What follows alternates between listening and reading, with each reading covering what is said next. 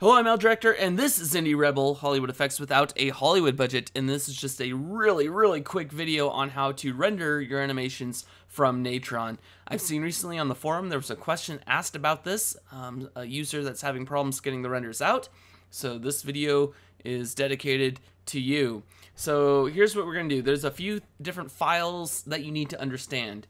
First off is your actual Natron project file. So if I go Control-Shift-S to do a save as, I can save this to my desktop, and I'm going to call this render animation, and then just hit enter. This saves my project as renderanimation.ntp. In other words, it's a Natron project file, or we could also say it's a script. And the reason why I say that is because if I go to my desktop, and you can see here's the file right here with the Natron logo, I can actually right-click, open with, Notepad, and everything in here is readable by a human if you understand programming, which I unfortunately do not. But yet I can read these words and see that, yes, I can see this. This is not some sort of secret code. So that's why these are called scripts a lot of times. But essentially it is just your project file. Now if I want to create my animation of a bouncing color wheel on a checkerboard background, stupid simple. Again, I mean, this is Oscar worthy right here, right? This is going to win all sorts of Academy Awards, I'm sure. But if I want to go ahead and render this out to disk, I select my final node in the composite, press W for write, and I can now save this to the desktop or wherever I want to put it, however I want. So I'm going to call this the exact same name as this one right here. I can name it whatever I want, but just for illustration, I'm going to call it the same thing. Render animation.mov. It is very important that you add your extension, and as you can see, this now says MOV right here as well. Click save, and now I can come down and actually change my render settings. By default, mine defaults to an Apple ProRes 444. I'm gonna go ProRes 422.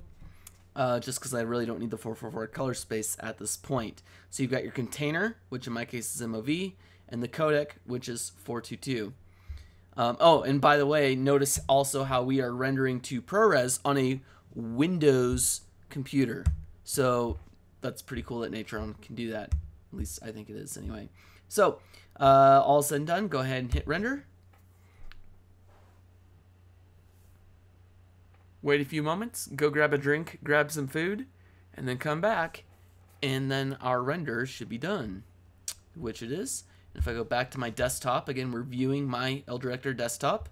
Here is the project file, and then here is the rendered animation at that point. Again, that extension told me when I saved it to disk not to overwrite the project file at this point.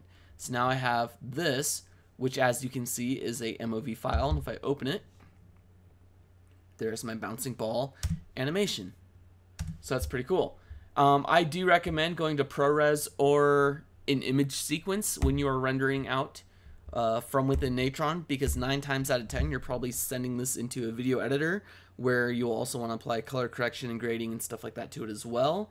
And an MP4 file really is not the best choice, but if you do want to do MP4, I'm going to come down here to container and change this to MP4, and I'm going to change the codec because it tells me up here that I can't save ProRes as an MP4. I'm going to change the codec to JPEG. Now, when you change these down here, when you change your codec and your container and all that, you need to come back up here and change your extension on the file name. If I don't, what will happen is I'm going to hit render, and it's going to go and do its thing.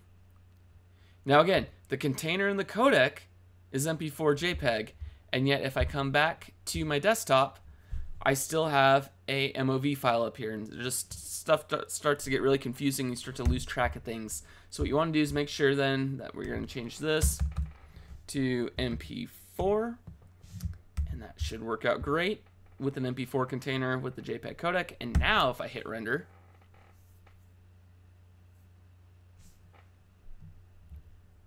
and then go to my desktop, we can see I now have 2 video files. I have the original QuickTime that I made, right? And now I also have an MP4 file, or sorry, that was the MP4 that I played. See, now even I'm getting confused. So we got the MOV, and then you've got the MP4, and you can see in the description that pops up that each one is the same thing. And there they go. And then, of course, we have our Natron project file. So, again, you've got your NTP files, and then you've got your media files.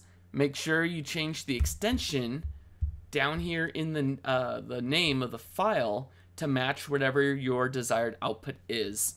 So, anyway, I hope this video has been useful and not too confusing. I'm El Director. This is Indie Rebel, Hollywood effects without a Hollywood budget. We will see you next time.